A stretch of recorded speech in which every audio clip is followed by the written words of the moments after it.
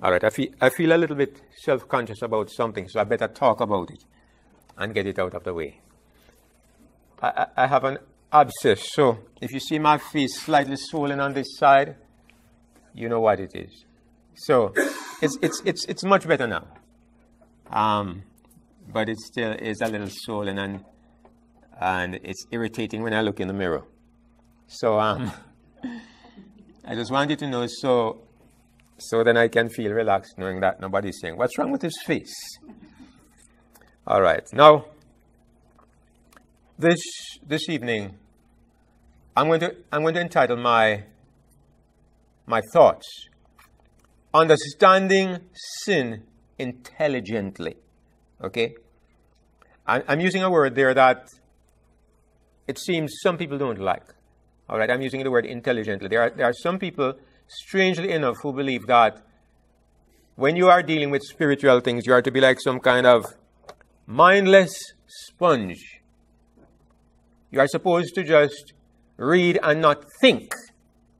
You know, some people have that strange idea. When you start trying to go beneath the surface and understand what you are studying, they become uncomfortable and they accuse you of using human reasoning. But I know that this kind of attitude is typical of people who have locked their minds against truth. I mean, Jesus was never like that. Jesus, the Pharisees, the Jews came and they said, "Why do your disciples eat without washing their hands?" For them, it was not a question of what is intelligent and reasonable and sensible. It was a question of what does the rule say? That is what determined how they viewed life and how they related to religion. What does the rule say? Why are your disciples picking corn on the Sabbath day? They knew the rule, but they didn't understand what they were dealing with. And this kind of what I call mindless religion, I mean, it's hard for me as well, some people say that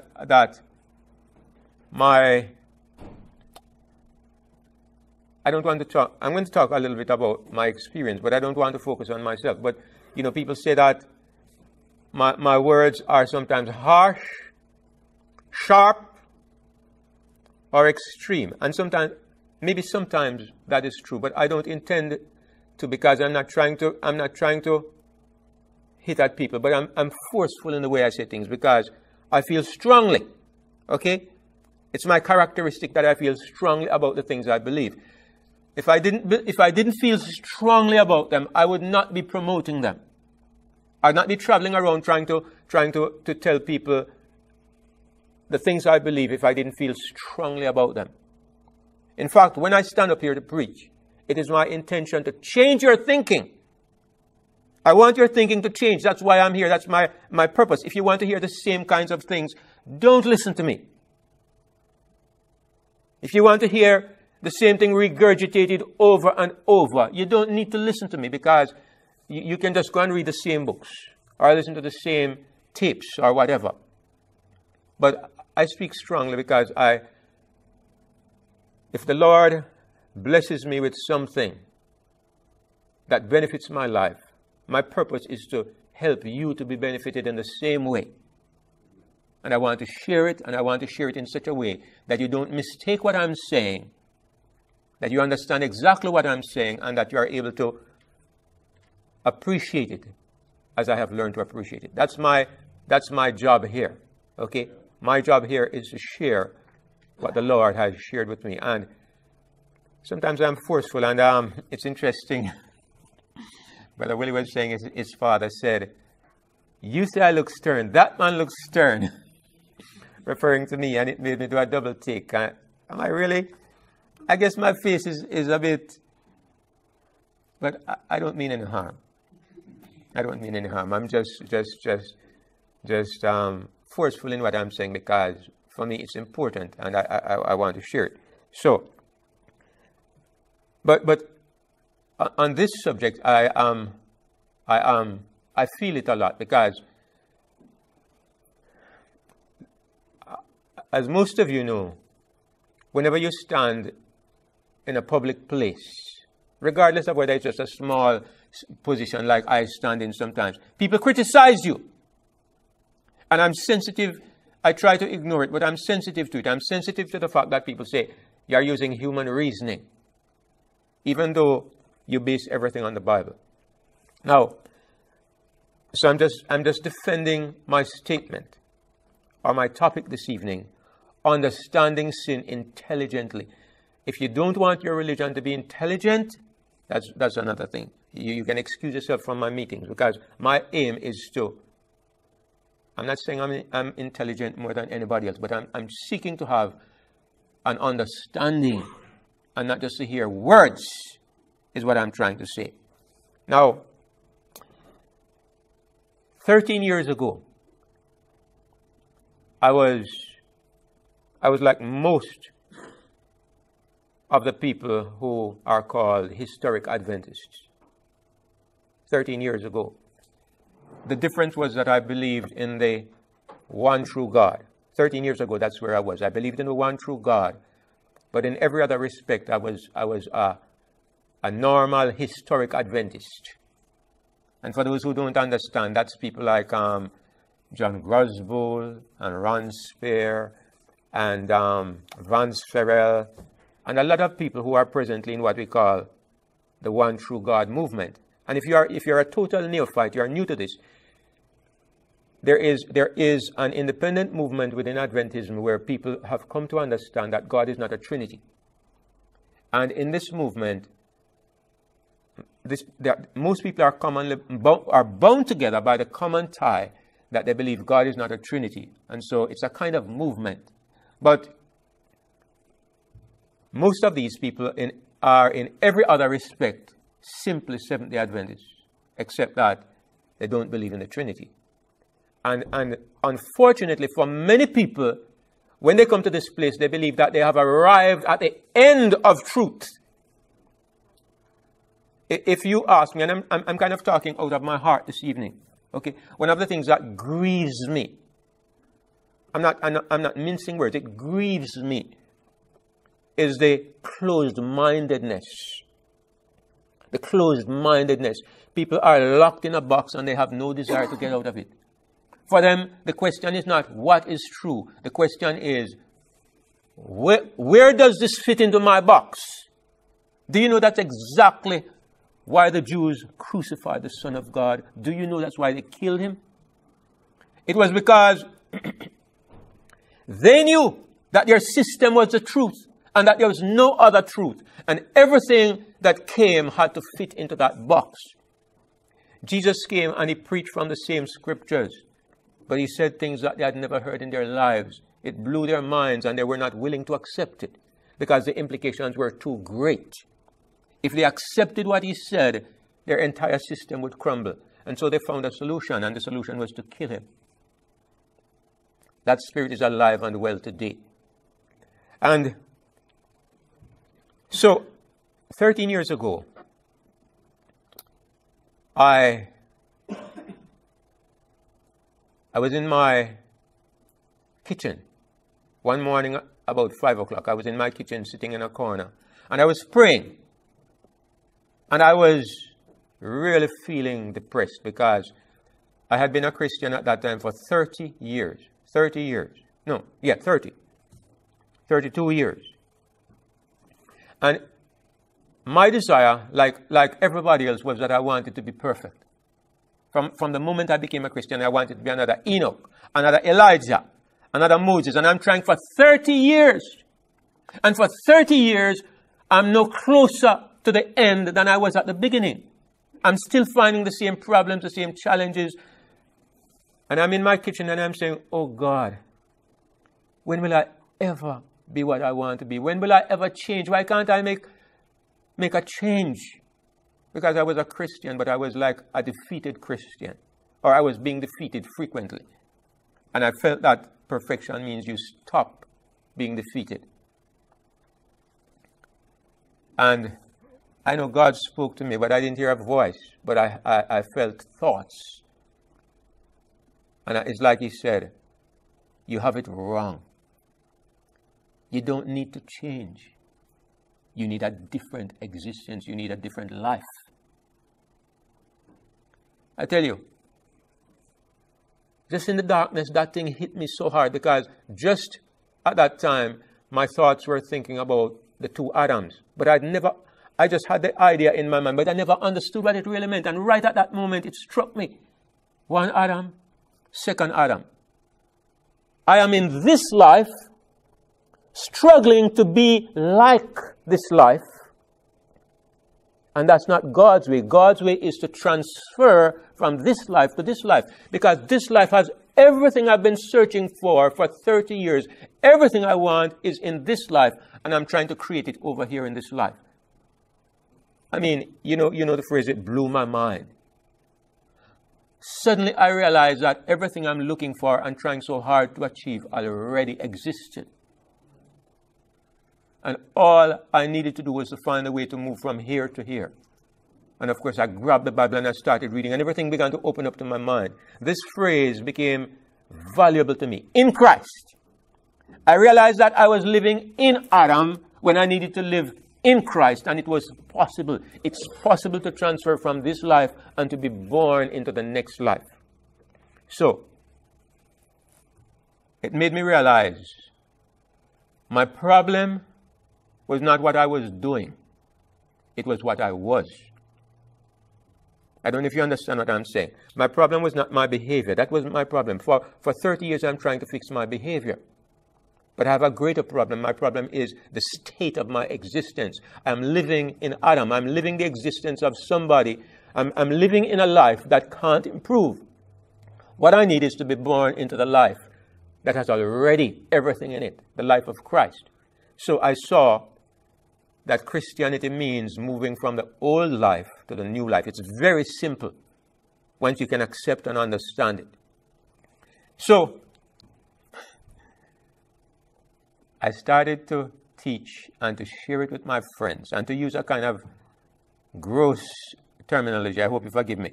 All hell broke loose.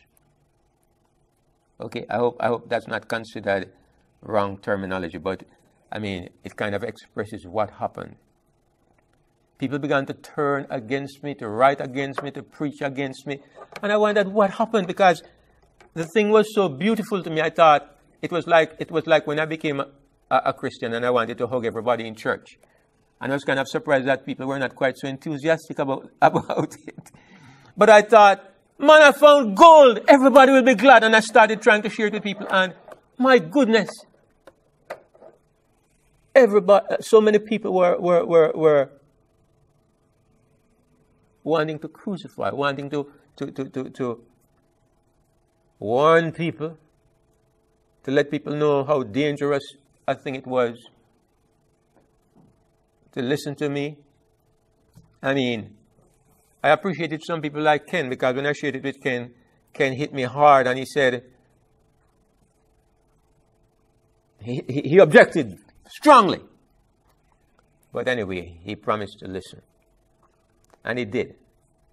And what I like about people who have an open mind is that when they listen, they will usually acknowledge where they see truth. And it was that way with Ken, you know. And I respect people like that. But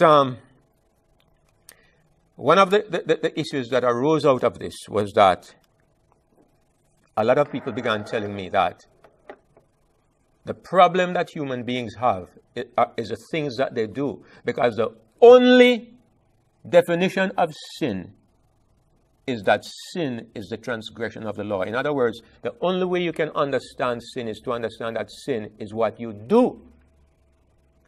The whole issue began to center around that question. Now, it was hard for me to be limited in that way because, you know, I had an experience, okay?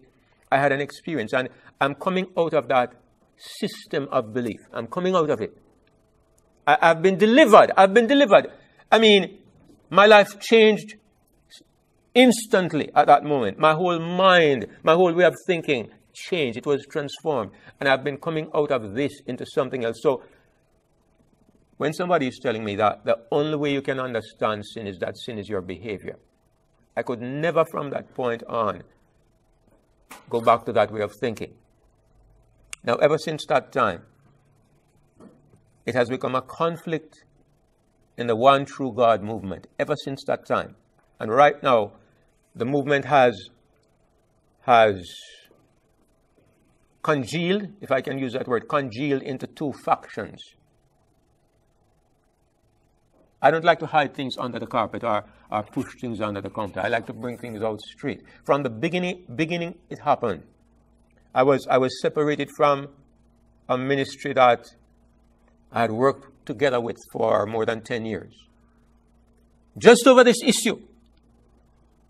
We could no longer work together. Something similar happened to brothers Nada and Imad, separated from a ministry that they worked with over this same issue. And I'm going to tell you, brothers and sisters, we're idealists and we want to see unity. We all want to see unity. But I'm going to tell you straight. The movement presently, it has these elements raising their heads, and all is not peace. Okay? Anyway, I probably won't say too much on that, but I just want to say that I want us to understand, and that is why I want to just touch on the subject a little bit again and talk about understanding sin intelligently. Because if somebody asks me, how do you define sin? And the person says, sin is transgression of the law, I could never object. You steal, that's a sin, right? You tell a lie, that's a sin. So how could I object if you say sin is transgression of the law? I have no objection to this. My objection arises when you tell me that this is the only way to understand sin.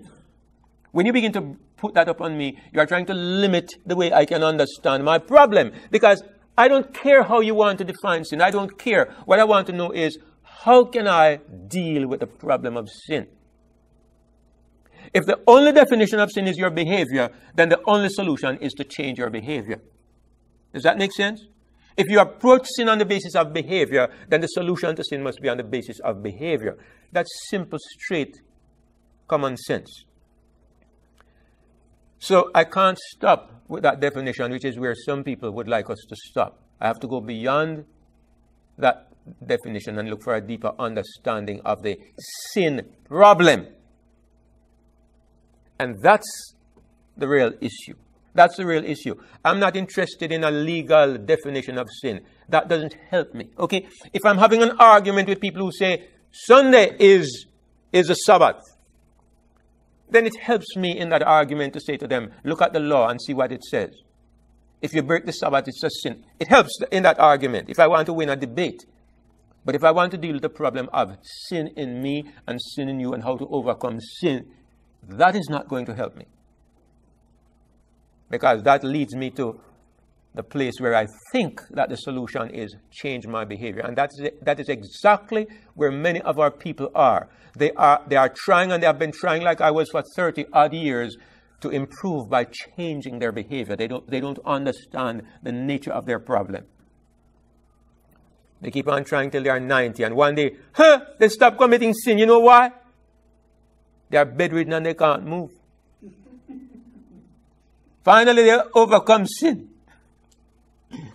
Yeah, I heard somebody use a phrase once that I thought was probably sanctification by senility. Because sometimes it really seems like that is the end point of that approach to sin. You know? So, I want to look at 5 things that the Bible says about sin, which demonstrate the New Testament, which demonstrate clearly that sin is far more than simply how a person behaves. I mean, we have looked at this subject several times, so I'm not going to go back over the old road. I'm just going to look at 5 things which demonstrate sin cannot be simply an act of disobedience or of transgression. And the first place I want to go is that verse that we have on the screen. It's Hebrews chapter 10 and verse 26. It says, "For if we sin willfully, after that we have received the knowledge of the truth, there remaineth no more sacrifice for sins."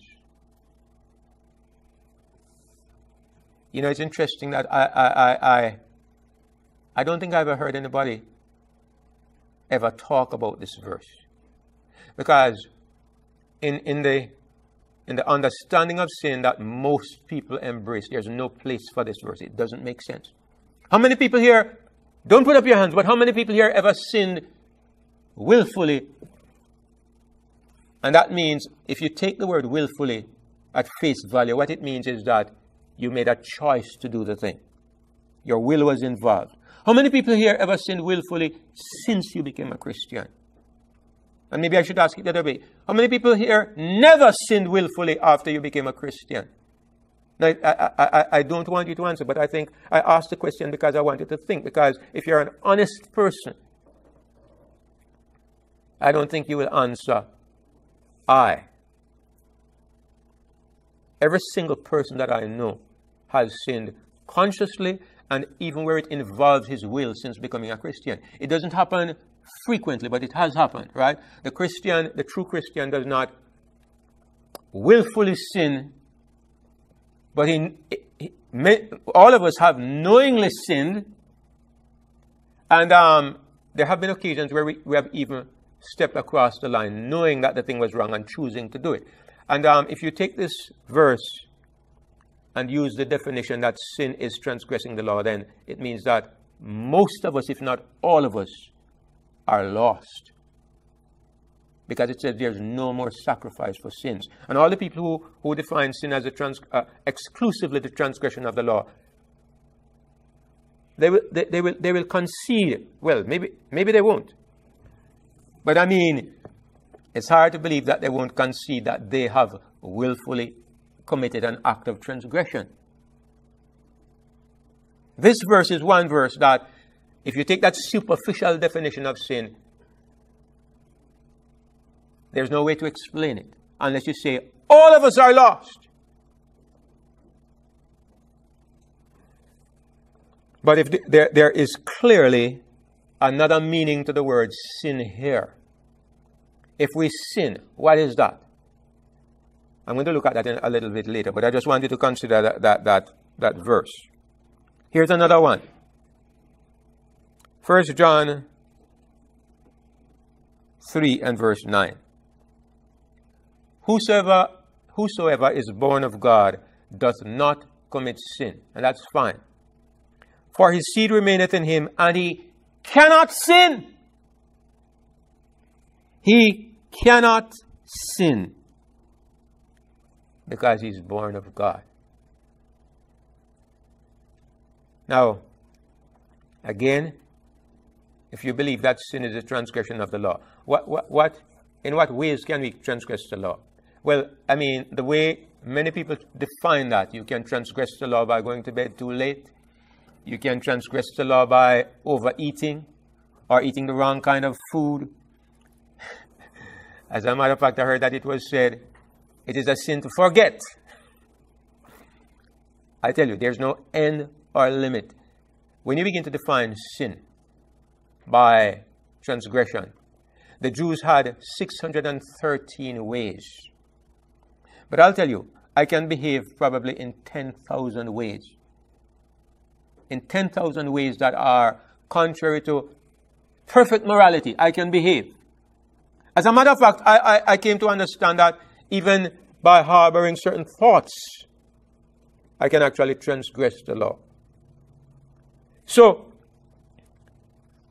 the word says that whosoever is born of God not only does not commit sin, but he cannot commit sin. It's an impossibility. Again, based on that limited definition, we all would come to the conclusion, none of us is born again. Because all of us can commit sin. And I dare say, all of us have committed sin. We don't do it habitually, but we have done it, okay? Habitually is something else, but the Bible says you cannot commit sin. And sin, the transgression of the law, you're limited to the transgression of the law. It means an act of disobedience or an act contrary to the strict rule of the law. That's the second one. Here is another one, and we're more familiar with this, but I'm going to read it anyway. It's John 8, verse 34. Jesus said, "Verily, verily, I say unto you, whosoever committeth sin is the servant of sin." Now here Jesus says two things about sin. He says, first of all, the first one I believe is transgression of the law. Whosoever commits an act of transgression, whosoever disobeys the law, is a servant of sin. He uses the word sin in two different ways. You commit a deed because you have a master. Is that what he's saying? I have a master, and what is his name? Sin. So he compels me to do his work, and what is his work? An action. So clearly in this verse, sin is not defined the same way. And this is the master speaking. Okay? Whoever commits sin is a servant of sin. So in one of those statements and the second statement, sin is not being defined as transgression of the law. It's defined as the cause of the transgression. Whatever the master who causes this is defined as sin. So you have two different definitions of sin by Jesus himself.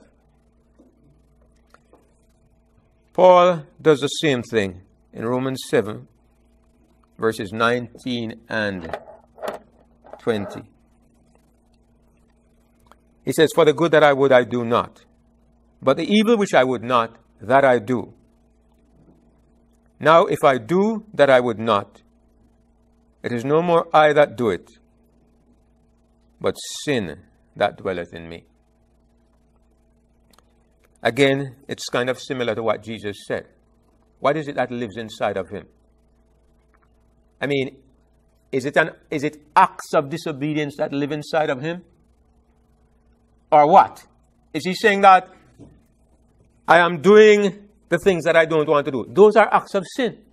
The things that I don't want to do and that I find myself doing, those are the acts of sin. But he says, the reason I'm doing it, it's not because I am doing it. It's not I doing it. It's something, someone, some element inside of me that is causing me to do it. Again, it's the same approach that Jesus is taking. There is a cause for my actions, and he refers to this cause as sin that dwells in me, just like Jesus does. So, in these three cases we have looked at already, sin is clearly not identified as a transgression of the law. When somebody tells me that the only understanding of sin is it's an act of transgression, they are clearly ignoring a great deal of the Bible. The fourth thing I want to look at is Romans 5 and verse 12. One infects all. Look at what it says here. And there are several verses, but I'm going to start with this one. It says, "Wherefore, as by one man sin entered into the world, and death by sin. And so death passed upon all men, for that all have sinned." Now, I always ask this question because it helps us to focus on how to understand the verse. It says, all have sinned, and because all have sinned, what happens to all? All die. Death passed upon all men after one man caused sin to enter the world. And then when sin entered the world, death was riding on its shoulders. And so the death that came into the world passed upon all men because all men sinned. Now you ask the question, suppose there is somebody who never transgressed the law. Would he die? Yes, he would die. And yet the Bible here is saying that death passed upon all because all sinned. It is suggesting that if somebody did not sin, he would not die. If the problem of sin was not with this person, with any person, then he would not die. Death passed upon all because all have sinned. The reason why all die is because all have sinned. And yet we know, as Brother Willie said, that if there's a person who never transgresses the law, he will still die, because babies die. Babies die at the moment of birth. They die after 1 month, 2 months, after a year, and they have never transgressed the law, yet they die. You either accept Paul's theology or you think yourself smarter than him. Now that is unintelligent. But all have sinned. And so you ask the question, what does he mean then when he says all have sinned? When he says all have sinned. What he's saying is that when Adam sinned, all sinned. In the sense in which Paul is understanding sin, in the way he is understanding sin, when one sinned, everybody, all human beings sinned. And I'm telling you, that's what helped me that morning when I was praying in my kitchen, because I recognized, this is what I said, and again, it was something for which I was criticized. This is what I came to me. David, it's not your fault. Which was hard at first, because I've been taught I'm accountable. It's my fault. I can do better. I just need to try harder.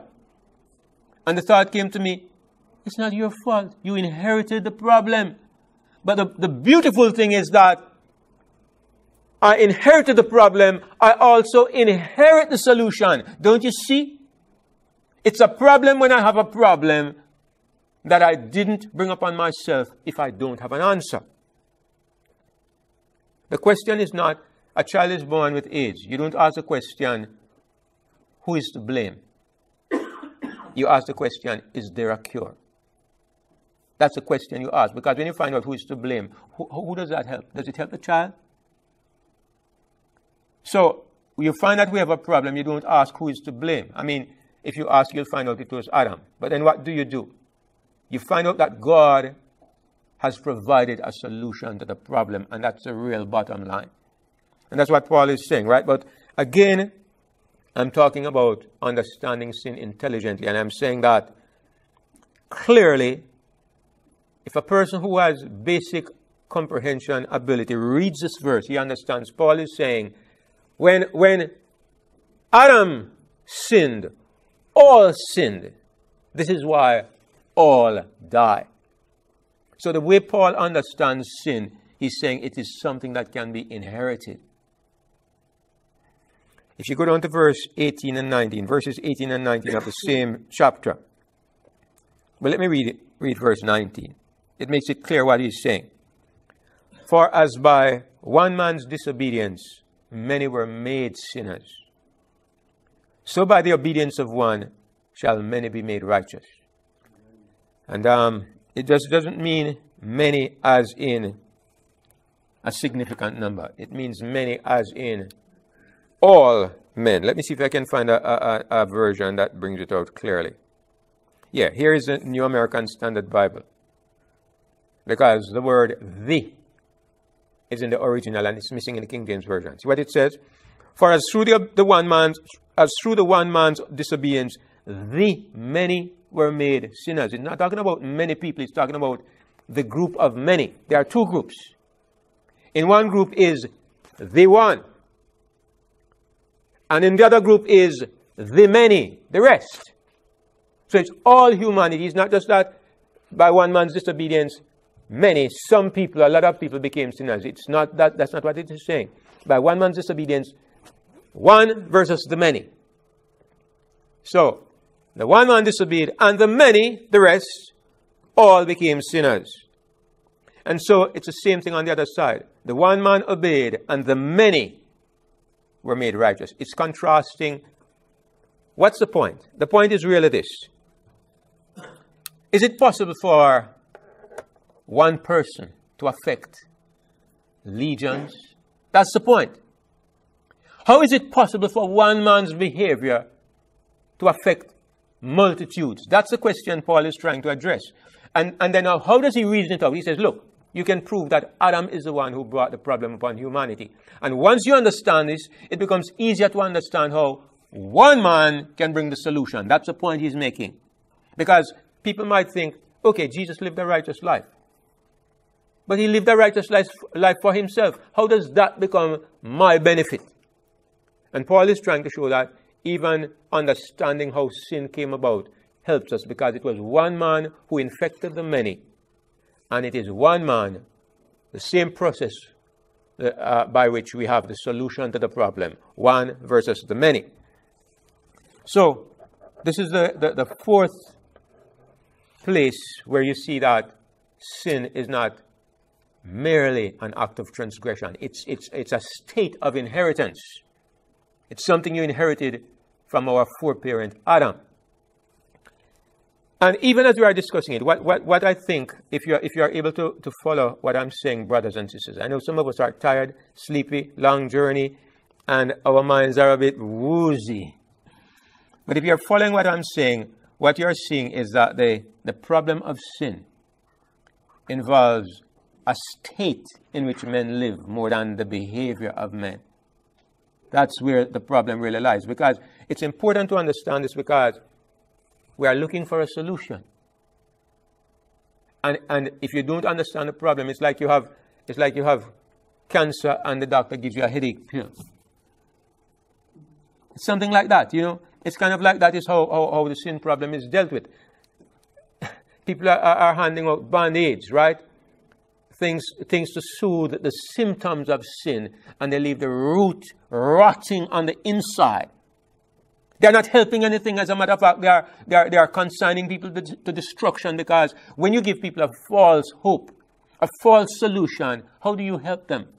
You soothe them into a false sense of security, and they are being destroyed while they don't even know. I mean, some are sensible enough, or they feel enough, like the rich young ruler. They say, all these things have I kept from my youth up. What do I lack yet? Some reach that blessed state. Like me in my kitchen, right? Some reach that blessed state, and so they can hear, they are open to listen to something else. Others are so locked into their denominational way of thinking, or their historic Adventist way of thinking, that it's impossible for them to step outside of the box, and they embrace this way that never works, and they hold on to it till they die. And that's a tragedy. And that is why my face looks angry, and I get so stern, because I feel it, because I suffered on that. 2 Corinthians 5:17. It's not 17 I want, it's 21. I have the wrong reference. All right, look at this. 2 Corinthians 5 and verse 21. I'll go back to the good old King James. I mean, I appreciate the American Standard Bible, but the King James is more familiar.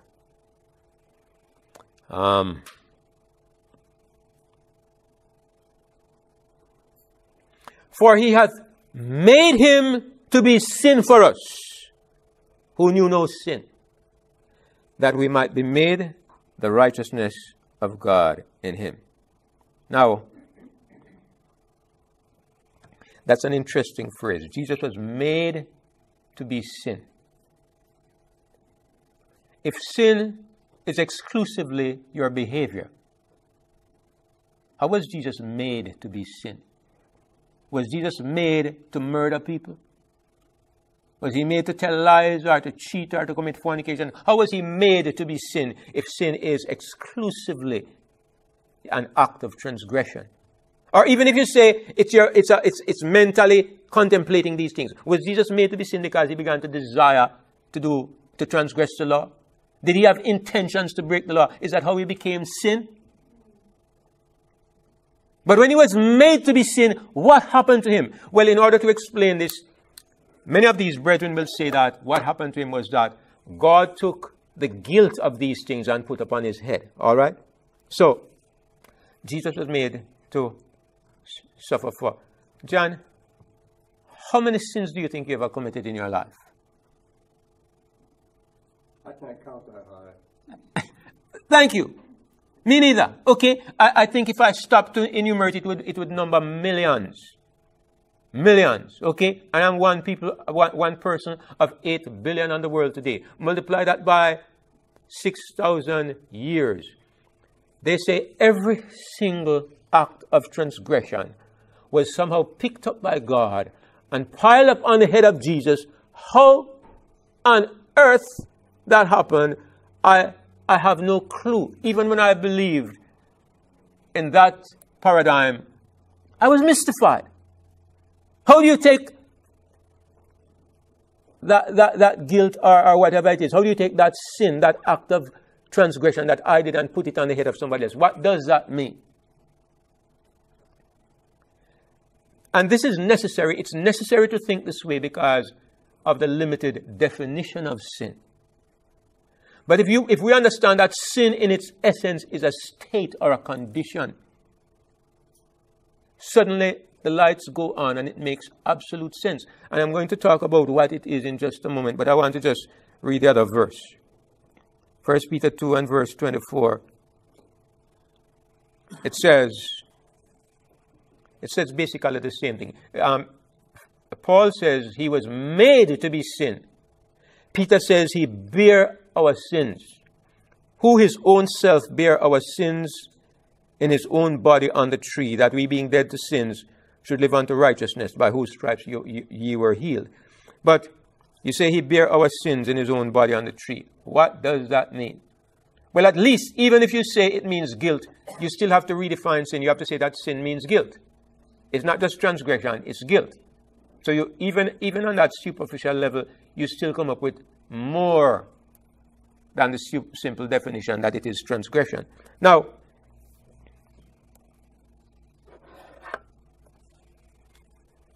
what then is sin? How do I understand sin? As I said, the popular understanding is that it's an act of transgression. I don't deny this because the Bible says it. And furthermore, it's the most common usage of the word in the Bible. And one reason for this is because the Old Testament, I'm going to talk about this more in subsequent meetings, but the Old Testament is a legal system. It's based upon law and behavior. The Old Testament is like that. I would never deny that. The Old Testament is based on do and you shall live. Disobey and you shall die. You have God's favor if you obey. You have God's disfavor if you disobey. The Old Testament is full of this. The principle that is emphasized in the Old Testament is far different from the New Testament principle. So, this kind of thinking, unfortunately, still predominates the thinking of many Christians. Many Christians have never understood the transition from the old to the new.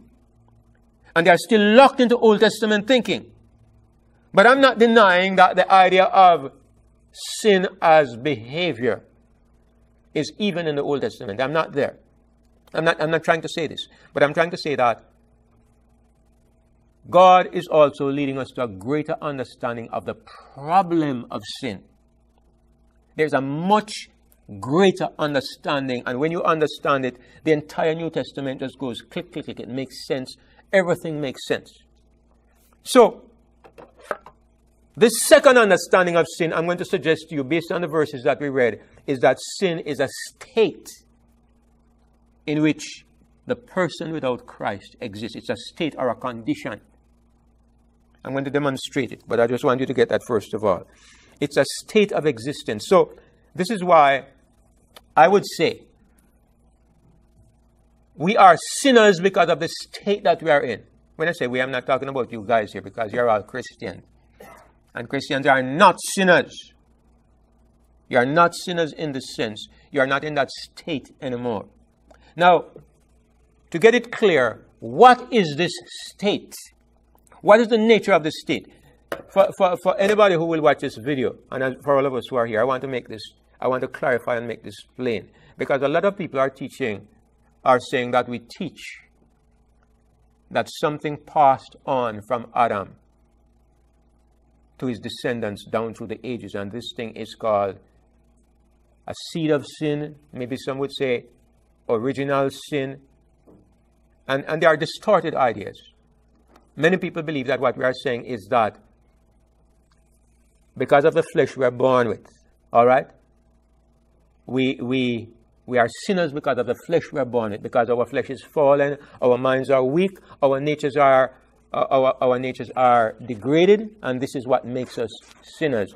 And we are sinners by nature because of these natures. They think this is what we are saying because they have not stopped to listen. Did I ever say this? I probably said it the first year when I started to understand this. Okay, because my understanding was limited. I probably said it the first year. I've never said it since, and I've taught it differently since, because that is absolutely not what we believe. Human beings are made up of two parts. We have two natures. We have a physical nature and we have a spiritual nature. And happily, many of our people are ignorant of this fact. We have a physical nature and we have a spiritual nature. Now, the physical nature is imparted to us by genetics. You're born, and your father and your mother, their hereditary tendencies and weaknesses and deficiencies are passed on to you genetically. Every human being has that problem. This makes you a person under the curse of sin. It doesn't make you a sinner. It makes you a person with the weaknesses caused by sin. It does not make you a sinner. But what about spiritually? What is the spiritual condition of a person who is born into this world? Now, let me back off a little bit. Somebody remind me. Just anybody. What does the Bible say on the subject of good, being good? Who is good? Only God. What an extreme statement, and that is so evidently incorrect, because we know people that we say are good, and angels are good. And why does the Bible say, why does Jesus insist that only God is good? It is because he's speaking about the quality of being good inherently. In other words, why are we good? Why is Danny good? Why is David good? It's because the good one is living inside of them. All right? It's because the good one is inside of them. Take away the spirit of God from David or from Denny, and you would not like what you see. You would not like what you see. The goodness we see in human beings is the consequence of the Spirit of God. Wherever you find true goodness, you find hypocrisy all the time, everywhere. But I'm not talking about hypocrisy and pretentiousness. I'm talking about true selfless goodness. This comes only because the Spirit of God is living inside a person, because God only is good. That is one of the most absolute truths in the universe, and it's something fundamental that we need to understand. So, what is the condition of a person when he's born into this world? What is the heritage Adam has left us? That heritage is we are born needing to be born again. We are born without the Spirit of God. If you are born without the Spirit of God, what is your default condition? Can you be good? Can you be a saint? Can you be righteous? This has nothing to do with genetics. It has nothing to do with your body. It has nothing to do with your genetic inheritance. It's your spiritual inheritance. What makes every person who is born a sinner, an unrighteous person, and a person incapable of righteousness is the fact that he's born without the Spirit of God. In other words, the state of sin is not something that passed from Adam to us. It's something that is missing from us because of Adam. The state of sin is not something infused into us. It's something excluded from us. That is what makes a person born a sinner. That is what causes the acts of sin. When Paul says, it's no more I that do it, it's sin that liveth in me, he means the condition in which I exist without the Spirit of God. This is what causes the deeds of sin. And how does God propose to solve the problem? Simple. The carnal mind is... Let's look at it. I don't want to just... I'd like us to look at it. Romans 8.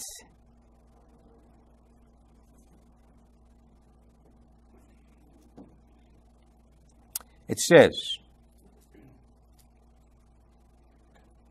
verse 7, because the carnal mind is enmity against God, for it is not subject to the law of God, neither indeed can be. Just like John says, he that is born of God does not commit sin. and he cannot sin.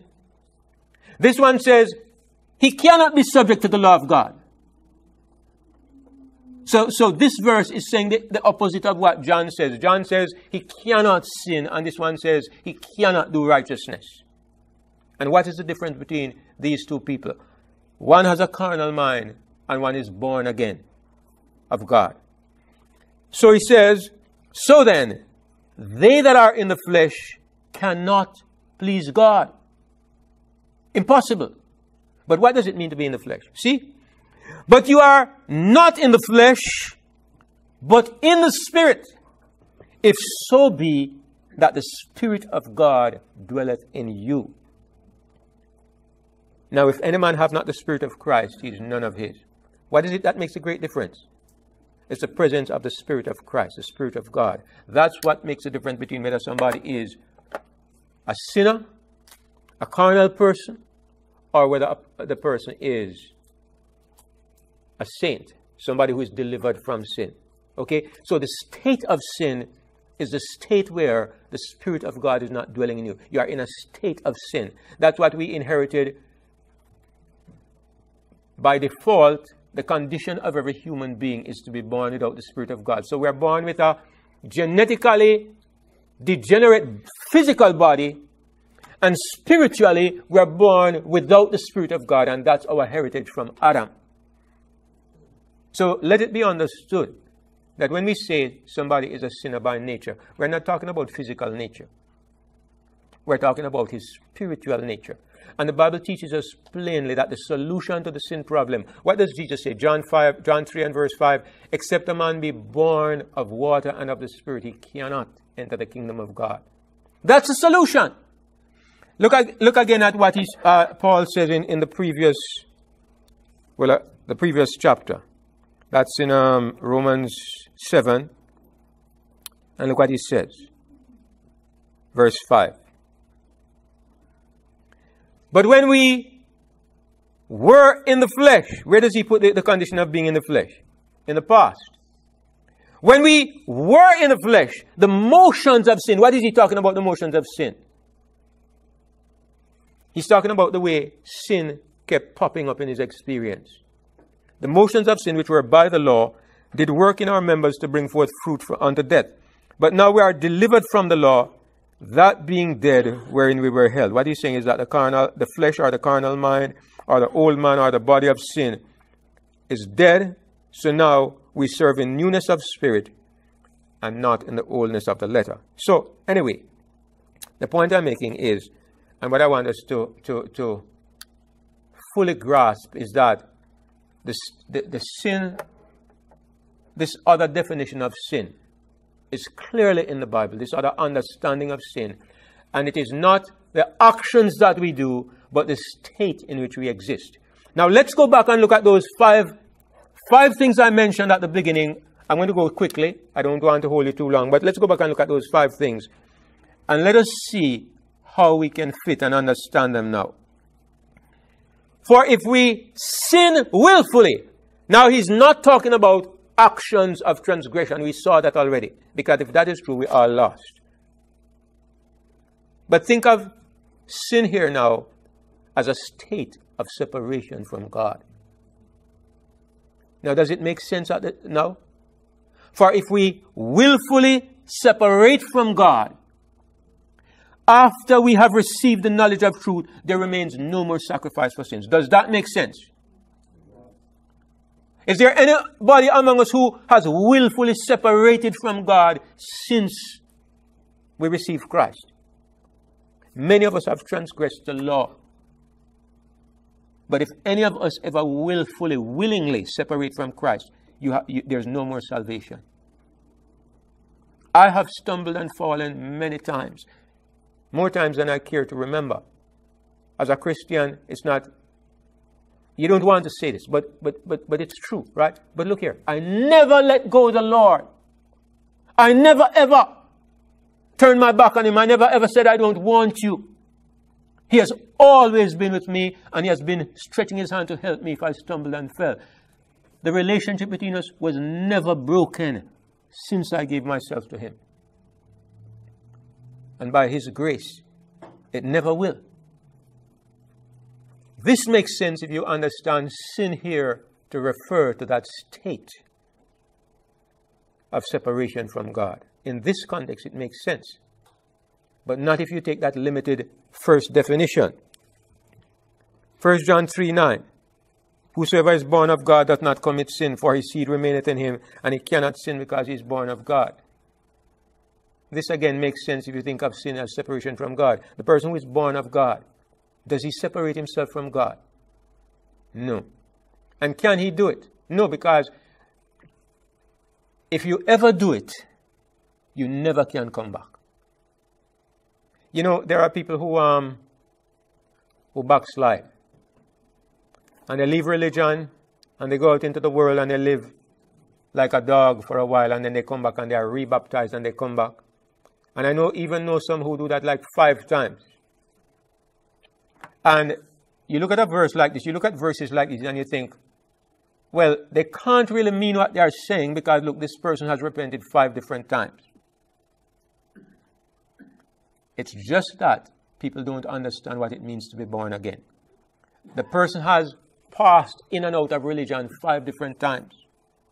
The person has not been born again 5 different times. That is impossible. When a person is born again, they don't leave Christ and turn back to the world.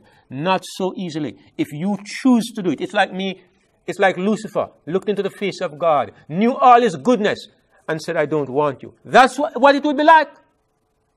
How many people here really understand and see the love of God and what he has done for you? How can you turn your back on that? You might stumble and slip and fall sometimes. You go back weeping. You are sorry you hurt him. You love him. You are happy to have him in your life. You're not going to turn your back on him and go out into the world and live like a dog. You're not going to do it.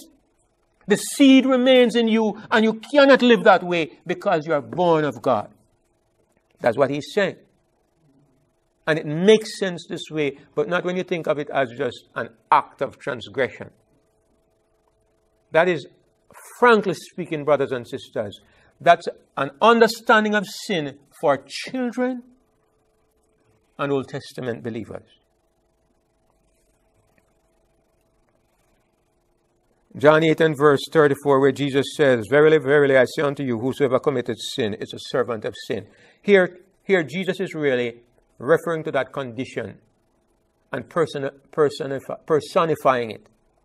He's saying the state of being separated from God becomes your master. It determines and dictates how you believe. Absolutely. You are separated from God. Can you do good? So it dictates, it becomes your master. You commit sin because you are the servant of this condition of separation from God. It's your master. It dominates and controls your life. That's all he's saying. Paul uses the same phrase and means the same thing. Romans 5:12, of course, becomes understandable. As by one man, the problem of sin entered into the world. And that problem is what? Separation from God. And I'm not speaking to people who are unfamiliar with what I'm saying. I know you guys understand this, okay? But sometimes it's helpful to refresh our minds and maybe to look from another angle, because it becomes even clearer. And with what is happening today in the world, and even in this movement, we need to have clear minds and clear understanding of what we believe. When Jesus was on the cross, how did he bear the sin of the world? Well, we haven't come to that one. I'll come to it in just a moment. But here it says that by one man sin entered the world. What entered into the world was this condition of separation from God. Adam separated humanity from God, and this is what caused death to enter the human experience. Death passed upon all men because all men find themselves in this condition without the Spirit of God. Now, what is God's solution to this problem? The Bible uses a word, and I'm not going to preach on that this evening, but I like the word very much. In Romans, same chapter, Romans 5 and verse 10, and look what it says. When we were enemies, we were reconciled to God. Reconciliation is a solution to what problem? Separation. Okay, if the problem is not separation, why is the solution reconciliation? In Jesus, God reconciled the human race to himself. Okay, He broke down the barrier on his side and said, I have nothing against you. There are no reservations, no inhibitions. Your sins do not affect how I think about you. Man, I could start off another sermon right there. When I start talking about reconciliation, man, I get all excited. But see what he says in 2 Corinthians 5 and verse 19. 18. All things are of God, who hath reconciled us to himself by Jesus Christ, and hath given to us the ministry of reconciliation. Look what it says. Reconcile us to himself how? Did he reconcile us to himself by your behavior? By your holiness? By the amount of times you pray? By how well you have overcome sin? Is this what reconciled you to God? Independent of you. You know how I like to put it? I like to say we were cut off from God and we were lost, and God was calling us to himself, but we had barricades against the door. Okay? And we had all these ideas in our minds as to what we need to do to make things right before we dare to face him. And you know what he did? He sneaked into the back door and came to live with us. Totally unexpectedly and contrary to all our defenses, he got to us in spite of ourselves and says, look, it has nothing to do with what you have done or are doing or will do. I found a way to make you mine without you. I found a way to make you mine without you. Praise God. He eliminated me out of the process so it could work. And all I have to do is accept the process. It's the absolute truth. That's what the Bible is saying. He reconciled us to himself and has given us this ministry. And look what he says. To wit, or that is to say, God was in Christ reconciling the world to himself, not imputing their trespasses unto them. That's one of the most amazing statements in the Bible. Because it has to do with the criminals and the murderers and the thieves and the liars and the rapists. God does not impute their trespasses unto them. Astonishing, amazing. And why? Because God has eliminated every reason we have for staying away. He's saying, your behavior is not the basis on which I'm going to accept you. Terrible as it may be, you can be Hitler. As terrible as it may be, I have eliminated that as a basis for acceptance. I have accepted you in my Son. Everybody ought to say hallelujah for that. It's the truth. It's astonishing and amazing. You know, for saying these things, some people will crucify you, okay? Because it eliminates human effort and it lays the glory of man in the dust and it exalts God and his Son alone. Some people will not like it. Because when you contribute to your salvation as you think, you can condemn those who never reach as high as you reach. Gives you a place for you to think you are better than other people. And that's why the gospel of self and works is dear to the carnal heart. 2 Corinthians 5 and verse 21. And this now is easy to explain. He hath made him to be sin for us. He hath made him to be sin for us. So in the light of this, how was Jesus made to be sin? Simple. His own words stated it. It killed him on the cross. My God, why have you forsaken me? That is how he was made to be sin. The fundamental principle of sin was laid upon the Son of God. God separated from him. And I'll tell you, even though we are born separated from God, it's not 100%. Not 100%. Drops of grace have reached the human race from the beginning because of Jesus. Because of the promise of Jesus. And because of what Jesus has done, the whole world is embraced in an atmosphere of grace. It touches everybody. But at the same time, Jesus on the cross took the fullness of what sin means. None of us ever experienced it. We got some elements of it, but he took the fullness of it because he was taking my place. God separated from him 100%, and it killed him, because that is what happens when you are separated from God. That is why when Jesus decided to take our sin, to take our place, he had to die. It wasn't so much that it was legally required, it was that it is impossible to take sin upon yourself and not die. And it is what killed the Son of God. So it is clear what I'm saying. and I'm ending at this point. What I'm saying, brothers and sisters, is that when you approach the question of sin biblically and intelligently, you will not be found insisting that there's only one way to understand sin. We have to take all the evidence into consideration and balance our understanding. When we approach the Bible with this understanding, I'll tell you something. You are going to see a world opening up before you like you have never seen before. The Bible becomes a different book. I will say this because that's what happened to me. It has been 13 years, and in 13 years,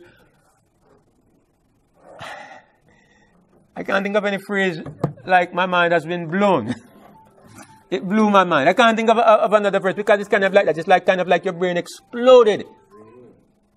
Yeah, and it's renewing, but it's even more than renewing. It's taking you into places where you never knew your brain could go.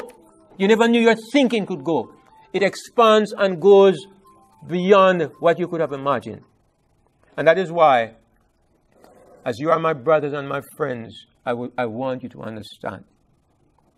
And I want you to become a part of the effort to enlighten those who have chosen to stay in the box. Even within the truth about God movement, some of us may be not so familiar with some things that are happening, but it's like roots are being put down right now, and people are taking their positions, and they are taking a position. Sin is exclusively your behavior. They're actually making a movement out of it. So I'm telling you from here, and I'm telling you that even though we love to have peace and not fracturing, sometimes you can't avoid the reality of what you see happening before your eyes. And when it happens, I would like all of us to understand what the issues are so that we can intelligently stand where God wants us to stand. So thank you all for listening, and I hope you have understood what I've been trying to say. God bless you. I appreciate and love you. And I am sure that we'll talk about this more fully as we continue through the rest of the week.